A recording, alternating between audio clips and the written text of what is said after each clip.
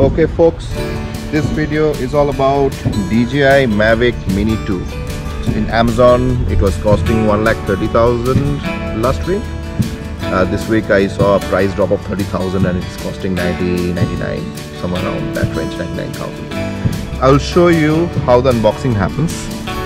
So when the Mavic Mini 2 came by, it came in this bag. This was a box and they provided a bag with it. The quality of the bag is very nice. It has a DJI emblem, badging. Here is a front one. When I saw the first time the DJI logo, because I thought this is where you keep the contents, but actually it's not. The bag opens the other way. So we'll open it. When we open the bag, we get, the first thing we get is the drone itself, the Mavic Mini 2 with a strap. It's a back strap, and this back strap is not there in Mini 1. You would have seen in other videos in YouTube as well, and the strap keeps the propeller intact, so it does not go messy, which is not there in Mini 1. And then what you see here is the sensors, the flight sensors, and these sensors actually measure the altitude, so helps the drone to hover around and land. Quite smart thinking. And then there's a gimbal cover, and the gimbal cover has 4K lens. So this is number one, the drone. And then we have something called the controller. They gave a nice controller in a good protective sleeve. Take this out. This is a controller, and it has these pods which go in. You have to just screw them in like this, and it becomes a maneuvering dongle for you to control the drone. So that I will cover in my next successive videos when we do the flight test, right? And if you pull this up, this is where it fits in your phone, and which acts as an interface of the controller, which helps you to fly your drone properly, right? And these are the options where you can hover and you can take a shot of still photo or a recording the way you would want, right? It's quite heavy. I found it personally heavy compared to the drone. Then the next thing that is there in the accessory box is something that comes in the Fly combo only, is called the battery hub. And this is the battery hub, and the battery hub comes with one battery is already included in DJI, which I've taken out, and it comes with other two batteries, right? So the battery hub gets charged, and what it does is it will charge the highest charged battery first, and then it goes to the lowest charged battery.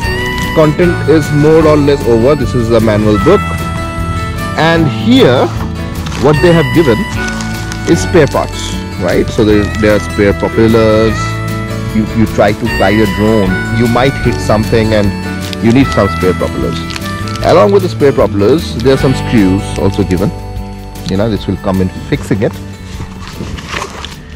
Apart from the propellers, as I said, there's a dongle, spare dongle thing, you know, which has been given. The reason why these nuts, you know, they are fitted in a box here. It can easily fall down. It will not eventually, but chances are it may. So they have provided a spare one. And this is a screwdriver to fix all those. So what you see, all in all, I have shown you. This is pretty much it. And this is the Fly More combo. I would always advise, you know, all of you to buy a Fly More combo. You will have a flight time of 20 minutes only per battery. So if you are covering up for an hour of flight time, you need almost 3 batteries, 20, 20, 20. Do not buy only the drone. If you get a Fly combo, you know, that's the best thing to go about. In the next video, I will show you how it flies, guys. Yeah, I will not teach you all the shots. You will have numerous tutorials on the YouTube available, but I will show you the first flight. That's all. What I'm gonna do is I'm gonna quickly do a flight test, right? I'm taking out the latch, the cover, and here, as you can see, those are free now. So this is how it should be, and this is how the drone should look. This is the controller I've set. I will put one of the batteries in the drone. Right, so now this is the drone. I'll open the back of it. Insert the battery. The click sound will ensure the battery is in. And then again the latch is off. After that I will take out the gimbal cover. Now you can see the camera is exposed, the DJI Osmo camera. So I'll place it carefully on the top of the table, which will act as a launching pad. Yeah. Alright, now I'll switch this on. One short press, one long press to do, and similarly you have to do one short press and one long press. It is saying here go fly, right? So we will do go fly. Pre-flight check. Maximum distance, maximum altitude is 15 meters. The home point has been updated. Please check it on the map. Right, so I think we should fly.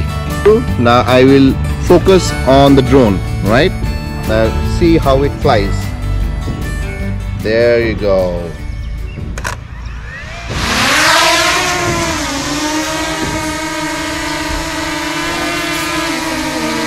So the drone hovers and I can maneuver it up and down, straight front, straight back, right, and then front, and again back.